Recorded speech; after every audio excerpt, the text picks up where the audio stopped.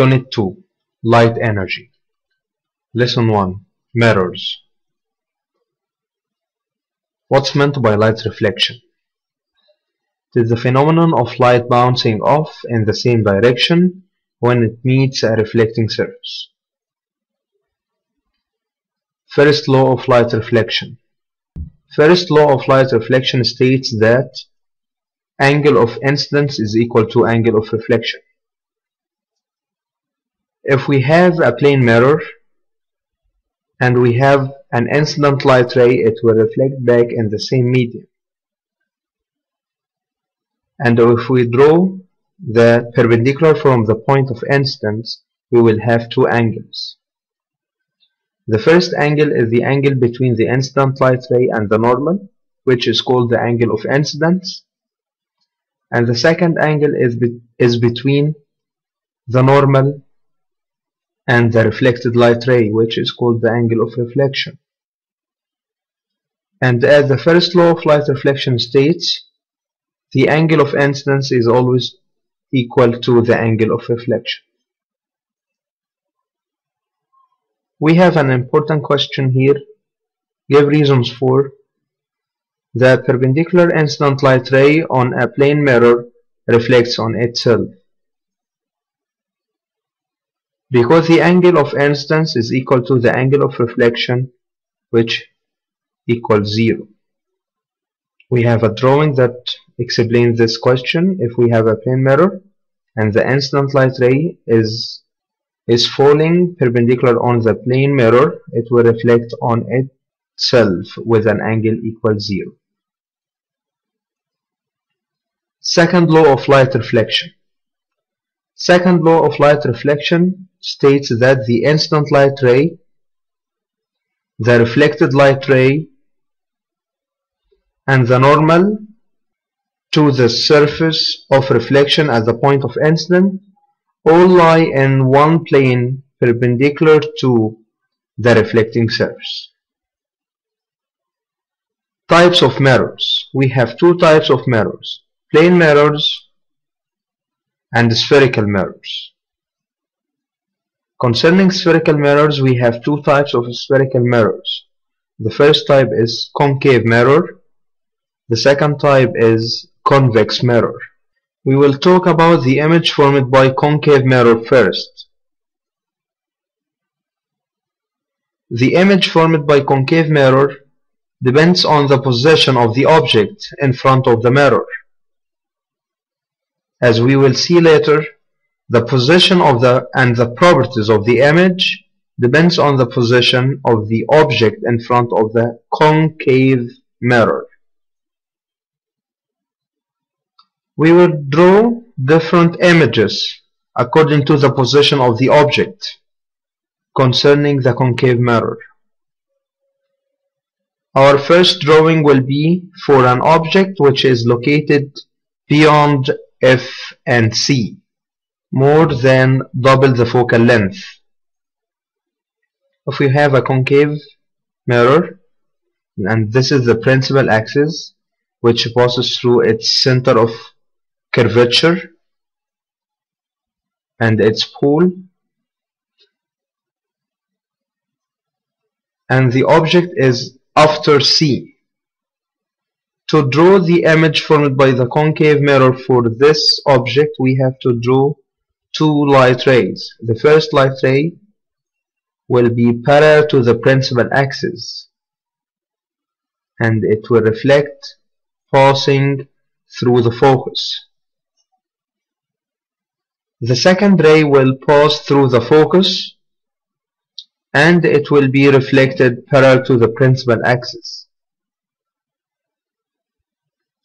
The intersection point between the two reflected rays will be the position of the image.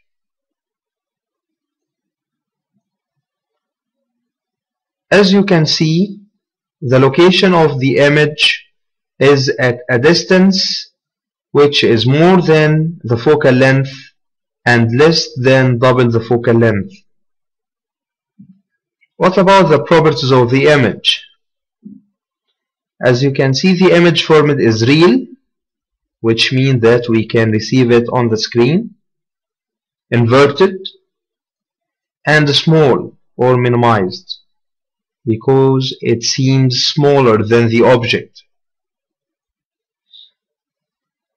The second drawing is for an object which is located at the center of curvature of the mirror. Again, this object is located in front of a concave mirror, and we will draw the principal axis. If you are interested in drawing this concave mirror by using a compass, I suggest that you open your compass at a radius which is equal to 6 centimeters. This is the center of mirror curvature, and this is its focus, and this is the pool of the mirror. The object is located at the center. As usual, we will draw two rays. The first one is parallel to the principal axis, which will be reflected passing through the focus, and the other ray will pass through the focus, which will be reflected parallel to the principal axis. The intersection point of the two reflected light rays will be the location of the image. As you can see, the image is formed at the center also, and the image is real, inverted, and equal to the object. And know that this is the only case in which you will be asked about the size of the image. For example, the question will be as follows. If the object is placed at the center of mirror curvature and the size of the object was 4 cm, what will be the size of the image? In this case, the size of the image is equal to the size of the object, and it will be equal to 4 cm also. The third drawing is for an object which is placed between C and F, or at a distance more than the focal length and less than double the focal length.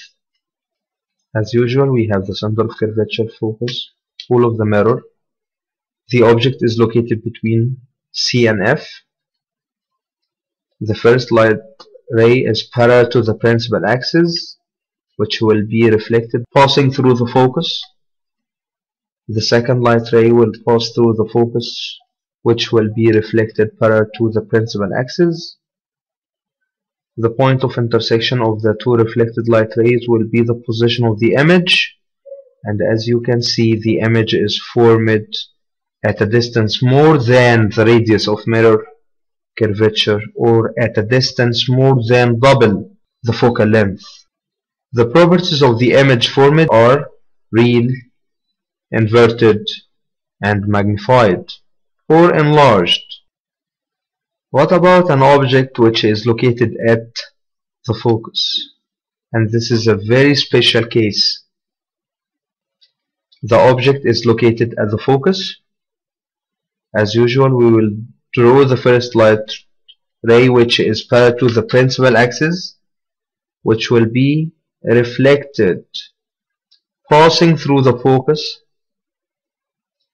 and the second ray must pass through the focus, but it is impossible right now, so it will pass through the center of mirror curvature. And if we have a light ray which passes through the center of mirror curvature, it will be reflected on itself. As we can see, we have two parallel reflected light rays, so we don't have any point of intersection, so no image is formed, or we can say that the image is formed at infinity. So we don't have properties for this image because it is not formed. If the object is located between the focus and the pool of the mirror, we have the center of curvature, focus of the mirror, pool of the mirror, which is the midpoint, which is located in the mirror surface. The object is between focus and pool of the mirror. The first light ray will will be parallel to the principal axis. It will be reflected passing through the focus. The second light ray, we can't draw it passing through the focus, so we will connect it. It will pass through the center of mirror curvature and it will reflect on itself. As you can see, the two reflected light rays are not intersecting, so we will try to extend them from the other way. So we will have a point of intersection behind the mirror. This point of intersection of the extension of the reflected light rays will be the position of the image. The image is formed behind the mirror and the image is virtual. This means that it is not real. We can't receive it on a screen, and the image is erect or upright and magnified. It means that it is larger than the object. We will talk about the image formed by the other type of spherical mirrors, which is convex mirror.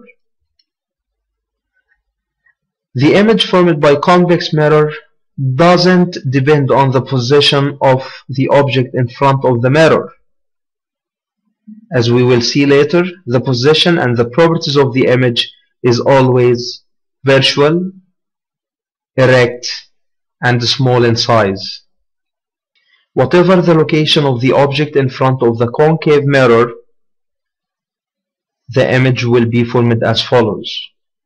We will have a convex mirror. This is the center of mirror curvature, which is behind the reflecting surface of the mirror. And we have the focus and the pole of the mirror. The object will be in front of the reflecting surface of the mirror, which is the outer surface in case of convex mirror. We will draw the first light ray, which is parallel to the principal axis as usual. The convex mirror is a diverging mirror. It will separate light ray. So this light ray will be reflected away from the mirror, but its extension will pass through the focus. The second light ray will pass through the center of mirror curvature. It will reflect on itself. The point of intersection between the two reflected light rays, or the extension of the two reflected light rays, will be the image. And as you can see, the image is formed behind the mirror, and the image is virtual. It can't be received on a screen, erect or upright, and small or minimized. Thanks for watching. This was the first part from this tutorial. Goodbye.